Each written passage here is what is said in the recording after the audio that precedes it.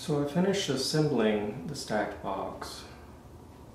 It was a thrown cylinder without a bottom, cut into pieces, and slabs were added and then reattached, and then it was cut apart again to create the different sections with another lid. And this one is enclosed and it's going to become a Ewer. And so I'm going to start working on an opening for the top with a lid, and we'll have a spout. So I've got the top, basically the bottleneck to the Ewer, placed where I want it. I've traced around it with a needle tool, and I'm going to begin cutting out the interior.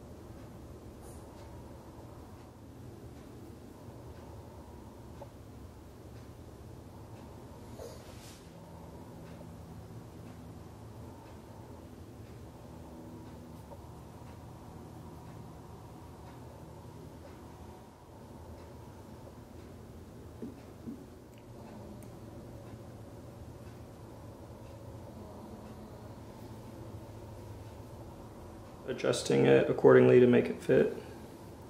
But that should set right inside